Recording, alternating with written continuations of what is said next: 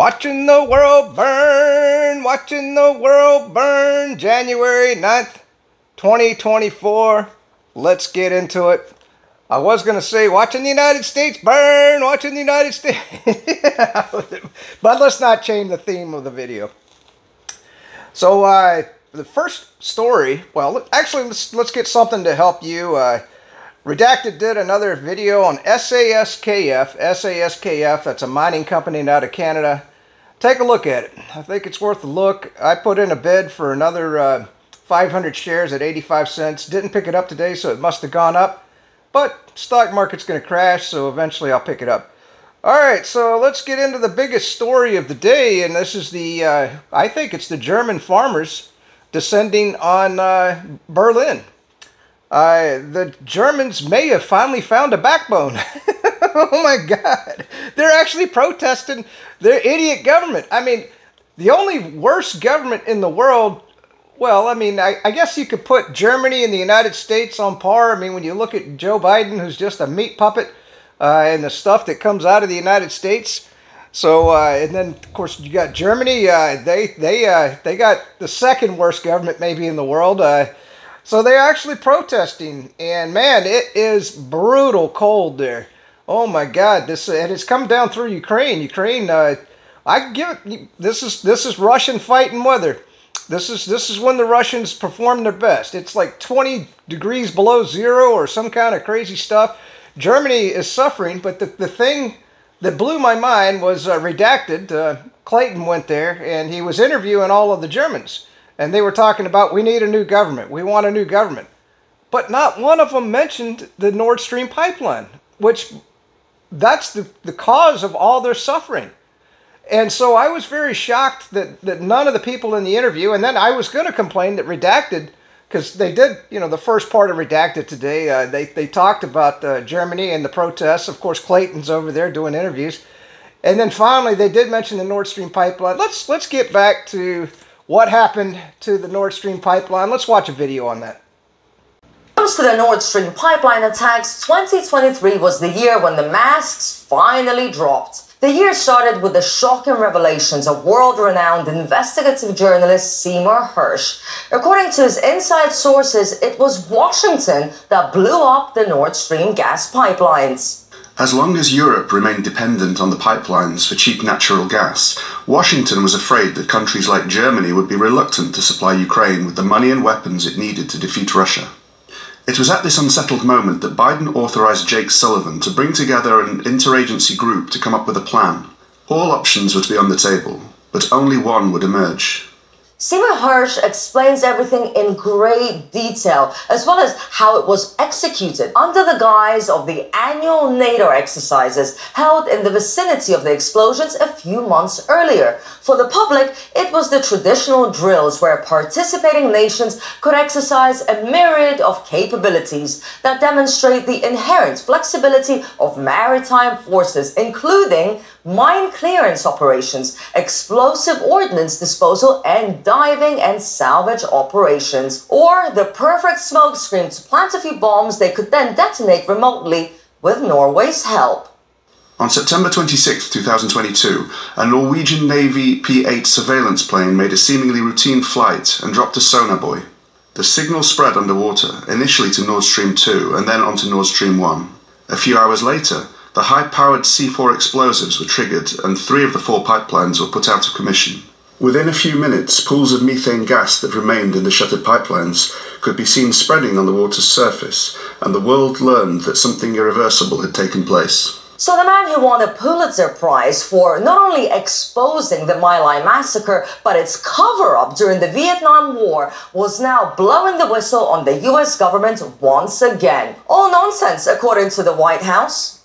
This is utterly false and complete fiction. These blasts did not occur on U.S. soil. I would leave it to our partners on whose territory, on whose soil, as it were, these blasts occurred, to speak to the appropriate investigative mechanism. Well, they also claim to know nothing. There have been 3 separate investigations into the attack carried out by Germany, Sweden, and Denmark. They all concluded that it was an act of sabotage. But as for who did it, crickets. Then it was Donald Trump's turn to deliver a bombshell. That was during an interview with Tucker Carlson, where he said that it was Washington indeed behind the explosions. Who blew up the Nordstream pipeline? I don't want to get our country in trouble, so I won't answer it. But I can tell you who it wasn't, was Russia. How about when they blamed Russia? You know, they said Russia blew up their own pipeline. You got a kick out of that one, too. It wasn't Russia. So I won't answer the question only because I don't want to get our country any deeper than they already are. But it sort of all starts. We have the most incredible equipment. I rebuilt our whole military. We have things that are, you can do anything. A fifth grader could tell you that it wouldn't make sense for Russia to blow up its own pipelines, especially since it would give the United States a huge advantage, something they admitted right after the attacks. Well, I couldn't play you the whole thing. It's just way too long and get my video way too long, but I hope that brings back your memory on what took place with the Nordstream pipeline. Now, the video went on to all of the other crazy stories. I won't even show you those because I don't give them any merit that the Ukrainians blew it up, or it was Gilligan, the skipper, and Marianne on a yacht that blew up, went out there and blew up the Nord Stream. I won't even get into all the crazy stories. This is kind of be a long video, and I'm sorry. It's just gotten, there was just way too much news. So the first thing was there was a Ukrainian, I think it was a Ukrainian official, and I couldn't give you his name. I couldn't get it, but he said that, well, he admitted that 30,000 Ukrainians are dying each month at the front lines, and that was a hell of an admission. So I thought that was an amazing admission. It says, oh, and then we got Patriot. Does anybody listen? I mean, we have the worst Pentagon, the worst generals. I mean, Austin, Patriot, what the hell's the other guy's name? Ben Hodges, that's it. Lieutenant General Ben. Who in the hell is listening to these stupid people? My God, for them to achieve the rank that they did, it just tells you our military is screwed up here in the United States. But anyway, Patriot was going on about how Ukraine needs to join NATO and the EU. It says Russia is going to march across Europe with what? I mean, they've only got, well, maybe 1 million men under arms. That's not enough to take Europe. I mean, hell, they're having a tough time taking Ukraine. And, well, Ukraine's going to be surrendering here soon. That's just my opinion. And then he says, well, this is my note. I said, the sanctions have failed, but Kirby says it has contained the Russian missile production. What? Have you been watching the war at all? The Russians have launched at least 5 huge, 100 missile salvos against Ukraine. And by the way, the damage that those missiles are doing are coming in now. They've taken out some of the power structure. So right now, Ukrainians are going to freeze to death. They don't have any electricity in quite a few places. There was one that it showed that maybe a train track had been hit. I don't think that was. I think it was probably a missile that went off course. They've taken out all kinds of ammo dumps, manufacturing facilities, and yet this idiot says that that they're running out of missiles. How many times have we heard that? How stupid are the American people to believe this stuff? I guess they will. Of course, if all they watch is mainstream news or CNN. So then, well, we got, and this is another thing he was talking about, was how Putin, still might be overthrown. Hey, Putin's got an 80% approval rating. What the hell is he talking about? Can anybody believe Lincoln, Blinken, or these idiots in the Biden administration? I mean, I don't know. Another statistic that I got today was it's going to take 75 months to refill the strategic oil reserve. Now, why is that significant? It's because we've given most of our weapons to Ukraine, and of course, without the strategic oil reserve, that kind of just grounds our Navy. They can't sail perhaps to places that they need to go. Because if you want to know the number 1 and number 2 uses of oil in the world, it's private jets by Bill Gates and all of the elite flying out, or John Kerry flying all over the world, and of course it's your ships. in the fleet, and of course the U.S. Air Force. I mean, my God, the amount of fuel that they burn, and of course you got your domestic flights. So that's where all your fuel goes. It's not cars. It's not the people of the world that are burning all the oil. It's the damn elites. God dang, I can't believe people are this dumb. So, and that was another thing, is our Patriots are gone. We got nothing left in stock for Patriots. So if somebody launches missiles at the United States, do you think we have an air defense left here in the United States? Not much. Not much, and it'd be depleted pretty damn quick. If you want to study Iran, that's where they put all their money, is into missiles. They got hundreds of thousands of missiles. I mean, if they launch on Israel, Israel will cease to exist. And that's the route that Iran went, rather than nuclear weapons. And I think it was a wise course, because think about it. Conventionally, you can always escalate conventionally. Once somebody uses a nuke, which I'm hoping the United States does not, because they're going to get desperate in Ukraine, that's going to be the beginning of the end. Well, with millennials, they don't want to join the military, so the military's hurting. So what the latest is that the illegal aliens are going to be drafted into the military, and I've talked about how that's going to be a disaster, because they're not going to hesitate to kill you and me. Once the Congress and the Biden administration and the Democrats get desperate, the warmongering Democrats, the bloodthirsty Democrats, when they get desperate, they're going to turn the military on you and me. And with the illegal aliens, they're not going to care. You're not their mother, you're not their father, you're not their brother or their sister. They're just there to kill you. All right, so let's just keep going. The logistics. This is another problem, because right now, well, Iraq, I mean, they're pissed off, man. We killed one of their generals. He was in the militia, but that's considered part of the Iraqi military. And when we killed him, basically that gave them to launch in on our bases. How do you think the logistics? How are we going to rearm all these 700 bases we have around the world? We've had to pull out the forward because our fleets are vulnerable down there in the Red Sea. Oh my goodness, let's just keep going. So, North Korea, they're getting pretty threatening now. I feel like a war in Korea could kick off at any time. What better time could it be? You got the U.S. bogged down in the Middle East. We've depleted all our weapons in Ukraine. We're threatened in China. I think, man, if North Korea ever wants to do anything, now is the time. Saudi Arabia. Oh yeah, this was getting to the BRICS. There was a huge special on the BRICS today, and as of January 1st, I finally got the list. Saudi Arabia, United Arab Emirates, Egypt, Iran, Ethiopia. They joined Brazil, Russia, China, India, and South Africa in the BRICS. So what does that mean for the U.S. dollar? It's going down fast, and they're going to meet in October of this year, probably. And Russia, by the way, took over the lead of the BRICS. You know, it's kind of like in the UN. You rotate the leader from various countries. Well, Russia is now heading up the BRICS, and they said they're very receptive because Brazil wants a new currency. It's not anybody. Brazil is the most vocal country, you know, supposedly a semi-ally of the United States. Not. They're the ones promoting a new currency, and Russia says they're going to be very receptive to that in October. So we'll see what happens there. That's being warmly embraced by Moscow. Let's just put it that way. So the move away from the U.S. dollar continues rapidly. We've got 30 more countries that want to join BRICS. All right, so we'll see what happens. And let's look at the BRICS countries. BRICS Plus, now BRICS Plus, as of January 1st, represents 3.5 billion people, or 45% of the world's population. BRICS produces 44% of the world's oil.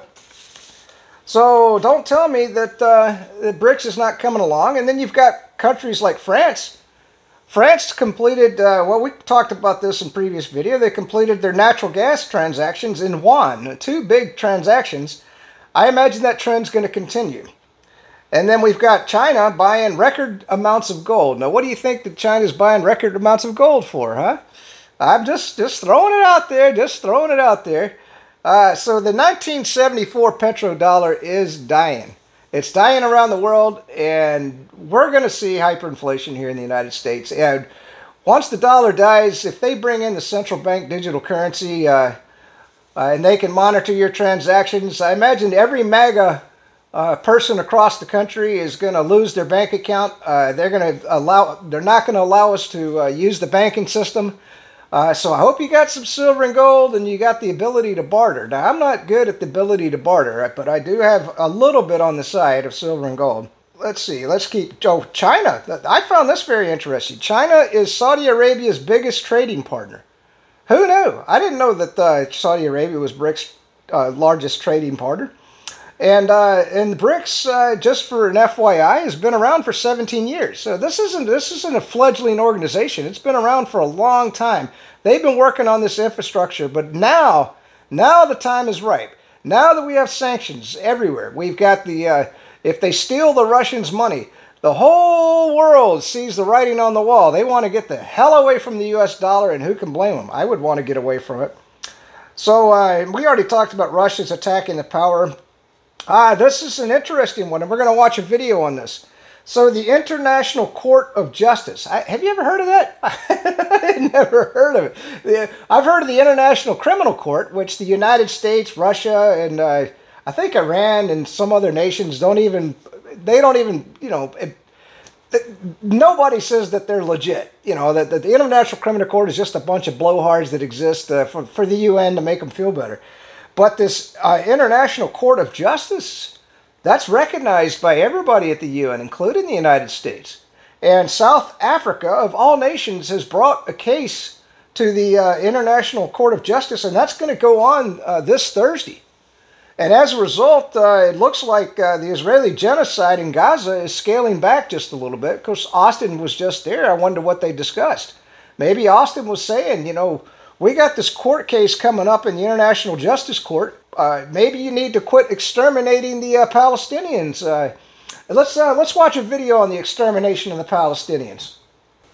A new massacre was perpetrated by the Israeli occupation against the Abu Alba family in the northern Gaza Strip. The 4-story house was targeted with explosives, resulting in over 80 fatalities and numerous injuries. I'm currently amidst a pile of bodies and debris in this house, while rescue teams struggle to save lives under challenging conditions and limited resources. Of the more than 10 families residing in this house, which was bombed by occupation aircraft yesterday, dozens of martyrs remain under the rubble. Civil defense teams are working for the second day straight to recover victims. Late last night, we managed to rescue several injured individuals and transport them to medical points in the north. The occupation's massacres have persisted for over 90 days in this brutal war. Yesterday's horrific slaughter of the Abu Alba family continues. Severed limbs, a building of over 5 floors, more than 10 families residing in it, and dozens of martyrs beneath it. We continue searching for remains under the debris. Gruesome massacre, as you can see, with the limbs of women, children, the elderly, and youth. This house sheltered displaced people, around 10 families totaling over 80 individuals. They were forced out of the Safatawi area after some of them were detained and later released. The Israeli army directed them to the Abu Alba family's house, where they thought they were safe. However, F-16 missiles struck them in the middle of the night without warning. These are Israel's targets: children, women, and innocent youth. Israel's targets are civilians, distant from any resistance. We cannot say they were targeted due to any resistance presence. Innocent families are displaced and seeking refuge. We say, God is sufficient for us, and He is the best disposer of affairs, as our prayer against them.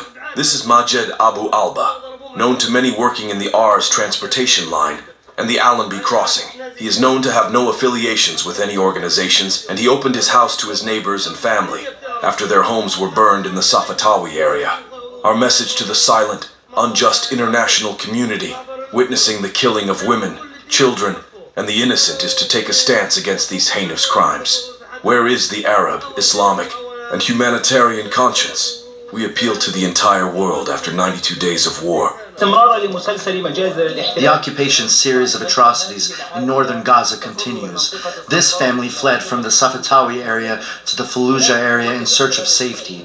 However, Israeli occupation forces insist on stripping safety from all areas, leaving behind dozens of martyrs and casualties. Wasn't that horrible? Wasn't that horrible? And so Israel and the United States, the warmongering, bloodthirsty Democrats, they have really isolated us on the world stage, and it's horrific scenes like that go around the world every single day. I showed you the last video, the huge protest that was taking place in Yemen. They want war. They want war with Israel. Everybody wants war with Israel. And of course, Russia and India met today on economic and other issues. It was a huge meeting.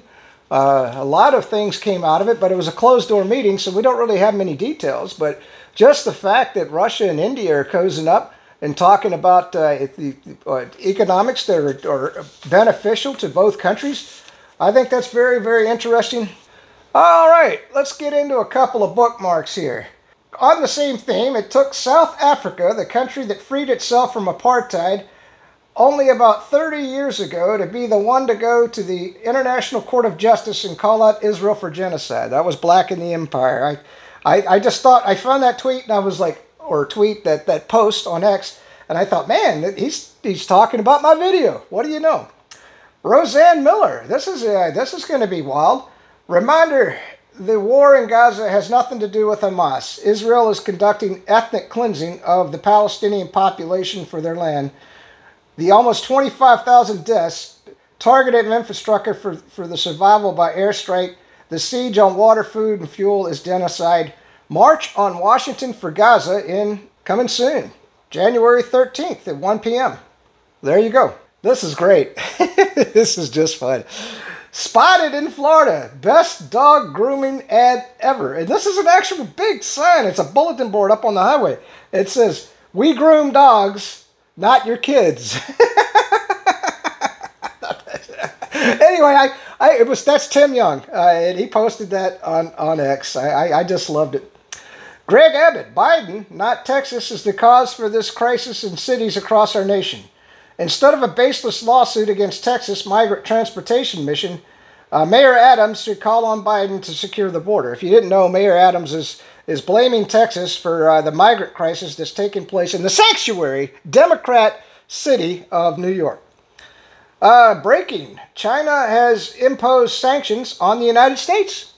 Well, I guess what's good for the goose is good for the gander. China retaliates against 5 U.S. defense companies for new arms sales to Taiwan, freezing assets. Oh, wow, imagine that. Freezing assets. What's good for the goose is good for the gander. We froze Russian assets, and now we're stealing the Russian money. I imagine countries like China and Russia are going to start stealing U.S. money before too long, don't you think? I think it's good for the goose.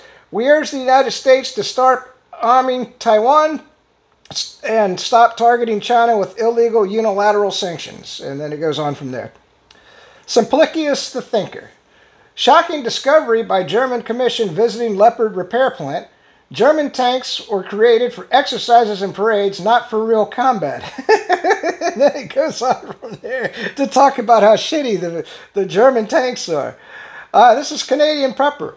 North Korea cabinet warned on Sunday there will be an immediate military strike on West as tensions reach all-time high. So that's what I was talking about with North Korea, and let's continue to read this. So Kim Jong-un said in a warning, "I make myself clear once again that the safety catch of trigger of the Korean People's Army, KPA, has already been slipped. As already declared, the KPA will launch an immediate military strike if enemy makes even a slight provocation." So that's heating up over there. Simplicius the Thinker, this is, boy, this is sick. The woman who complained on video about being stranded in West Ukraine with their children when her husband was forcibly pulled from the car and kidnapped by commissaires, or Ukrainian, I don't know what you want to call them, I guess commissaires, that they pull them out of the cars, they pull them out of health clubs, and they send them to the front lines to die, and is now been captured by the SBU forces, and she was forced to apologize publicly on TV. That is sick. That is sick. So that's it for today's video. Peace out. Stay free.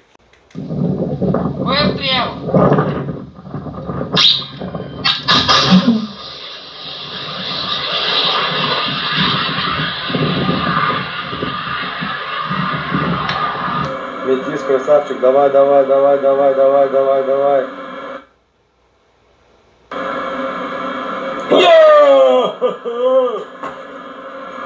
Красавчик. Красавчик, четко.